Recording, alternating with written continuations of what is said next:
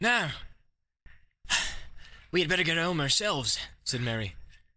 "There's something funny about all this, I see, but it must wait till we get in." They turned down the ferry lane, which was straight and well kept, and edged with large whitewashed stones. In 100 yards or so it brought them to the riverbank, where there was a broad wooden landing stage. A large flat ferry boat was moored beside it. The white bollards near the water's edge glimmered in the light of 2 lamps on high posts. Behind them the mists in the flat fields were now above the hedges, but the water before them was dark, with only a few curling wisps like steam among the reeds by the bank. There seemed to be less fog on the further side. Merry led the pony over a gangway onto the ferry, and the others followed. Merry then pushed slowly off with the long pole. The Brandywine flowed slow and broad before them. On the other side the bank was steep, and up it a winding path climbed from the further landing. Lamps were twinkling there. Behind loomed up the Buck Hill, and out of it, through stray shrouds of mist, shone many round windows, yellow and red. They were the windows of Brandy Hall, the ancient home of the Brandybucks. Long ago, Gorhendad Oldbuck, head of the Oldbuck family, one of the oldest in Marish, or indeed in the Shire, had crossed the river, which was the original boundary of the land eastwards. He built and excavated Brandy Hall, changed his name to Brandybuck, and settled down to become master of what was virtually a small independent country. His family grew and grew, and after his days continued to grow, until Brandy Hall occupied the whole of the low hill, and had 3 large front doors, many side doors, and about 100 windows. The Brandybucks and their numerous dependents then began to burrow, and later to build all round about. That was the origin of Buckland, a thickly inhabited strip between the river and the old forest, a sort of colony from the Shire. Its chief village was Bucklebury, clustering in the banks and slopes behind Brandy Hall.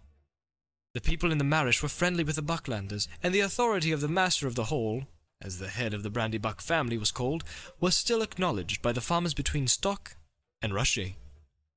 But most of the folk of the old Shire regarded the Bucklanders as peculiar, half foreigners as it were, though, as a matter of fact, they were not very different from the other hobbits of the Four Farthings, except in one point.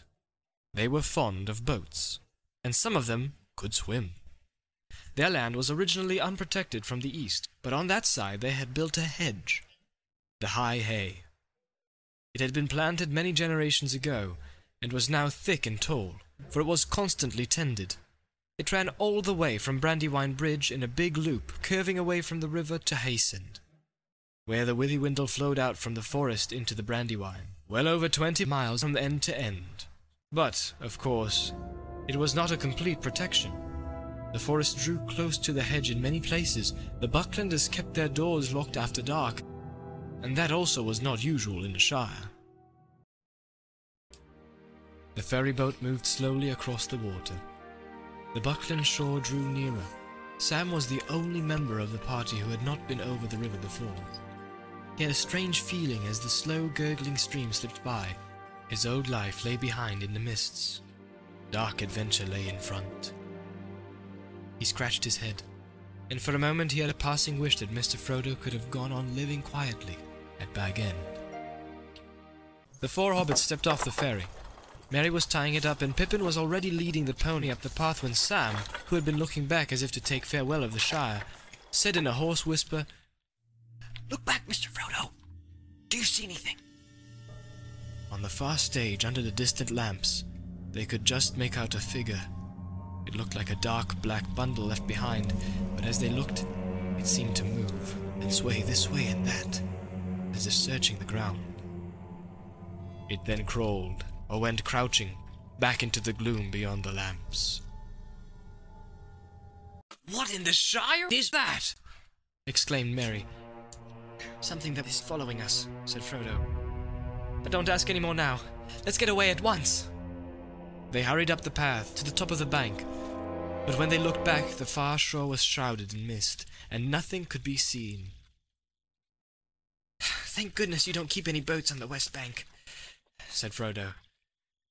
Can horses cross the river?"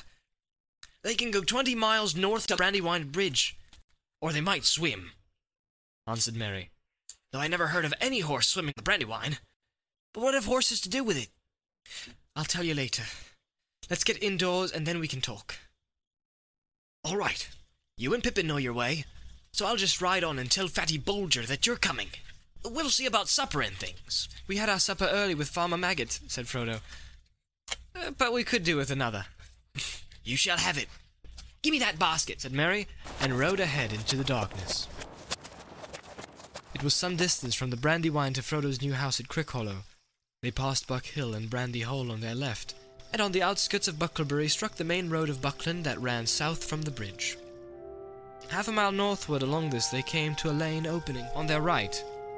This they followed for a couple of miles as it climbed up and down into the country. At last they came to a narrow gate in a thick hedge. Nothing could be seen of the house in the dark. It stood back from the lane in the middle of a wide circle of lawn, surrounded by a belt of low trees inside the outer hedge.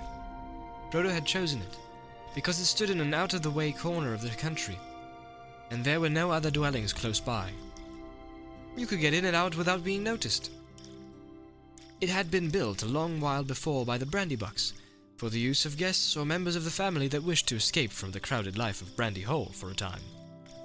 It was an old-fashioned, countrified house, as much like a hobbit hole as possible. It was long and low, with no upper story, and it had a roof of turf, round windows, and a large round door. As they walked up the green path from the gate, no light was visible. The windows were dark and shuttered. Frodo knocked on the door, and Fatty Bulger opened it.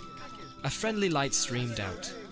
They slipped in quickly, and shut themselves in the light inside.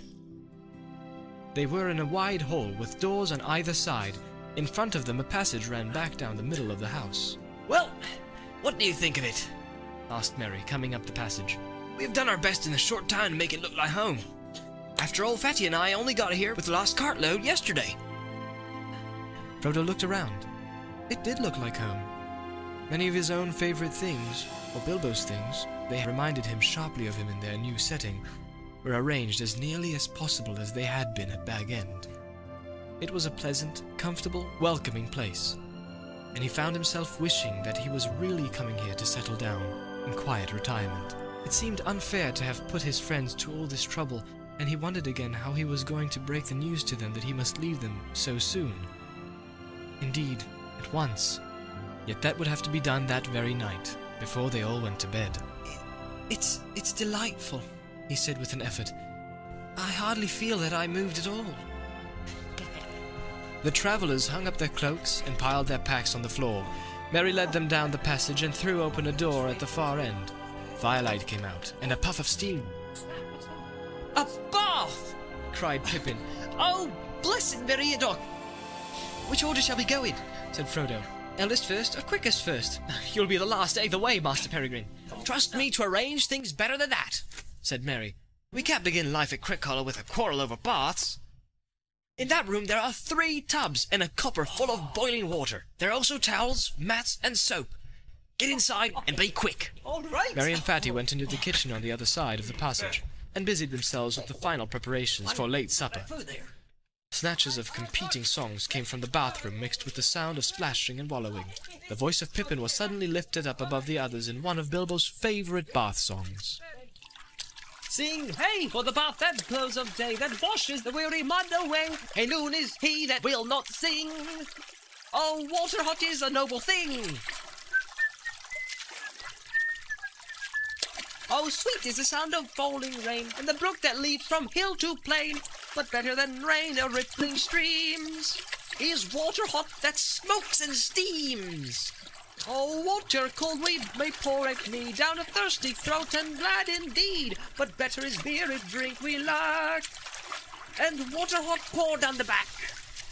Oh, water fair that leaps on high with a fountain wide beneath the sky. But never did fountain sound so sweet as splashing hot water with my feet." There was a terrific splash and a shout of from Frodo. It appeared that a lot of Pippin's baths had imitated a fountain and leaped on high. "Sorry, Frodo." Mary went to the door. "What about supper and beer in the throat?" he called. Frodo came out drying his hair. "There's so much water in the air that I'm coming into the kitchen to finish," he said. Logs, said Mary, looking in. The stone floor was swimming. you ought to mop all that up before you get anything to eat, Peregrine, He said, Hurry up or we shan't wait for you.